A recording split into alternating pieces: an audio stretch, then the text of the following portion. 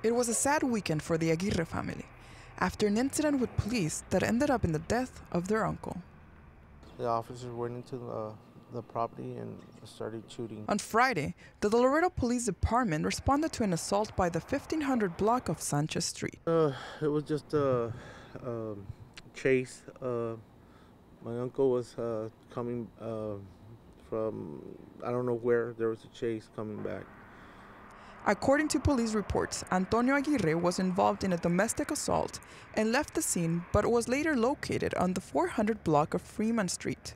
Police say Aguirre had a gun. He threw the weapon to the floor, and I guess the weapon fired itself on the floor. But the police department says officers ordered Aguirre to drop his weapon numerous times, claiming Aguirre made a threatening move towards the officers. Shooting lots of ammo.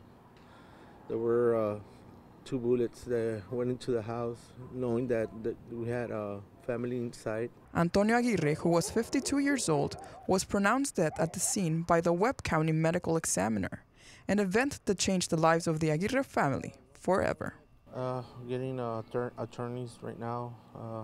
Family are going to reunite right now, and we'll see where it goes through. The Laredo Police Department has launched both a criminal and administrative investigation into the matter. For KJNS News, I'm Lizette Garcia.